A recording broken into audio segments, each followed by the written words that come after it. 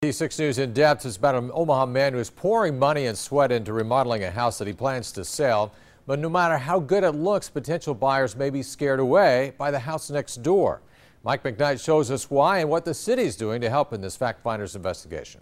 A remodeled interior should catch a buyer's eye. Sort of makes it a family affair because you got my son, my wife. They're all helping in on this. But before seeing the family's workmanship, Bill worries prospective buyers will be distracted.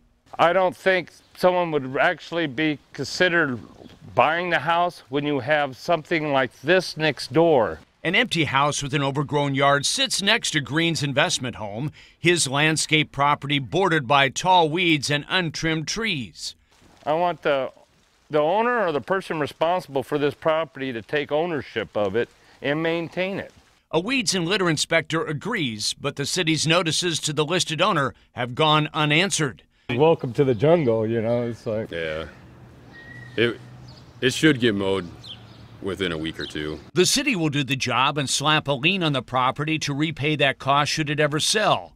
And cutting back the overgrowth will answer neighborhood concerns about safety. You can't see the door. Take a closer look. You can see why neighbors are concerned. The screen door is unlocked, and it looks like the inside door has been kicked in. Bill will soon put his updated house on the market. And because of a call from Fact Finders, the eyesore next door is on the city's cleanup schedule, and he's itching for them to get started.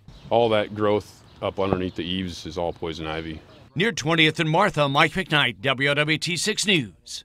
That's not the only eyesore that has caught the city's attention. Now is another picture to show you this overflowing dumpster behind a vacant home near 40th and Fowler. The property owner has been using it to clean out the house, and others are driving down the alley and piling on. Cecilia Minshall, who lives next door, says the eyesore has been building for months. All the rats and mice, it's a health hazard. And all the little kids that live in this neighborhood, it's not good for them. The dumpster company says the customers should have called for pickup long ago. That property owner told Fact Finders the growing pile is the fault of illegal dumping, but he will start cleaning up the area tomorrow. City inspector will also be dropping by, and if the dumpster and trash are not gone by Wednesday, the city will remove it and bill the property owner.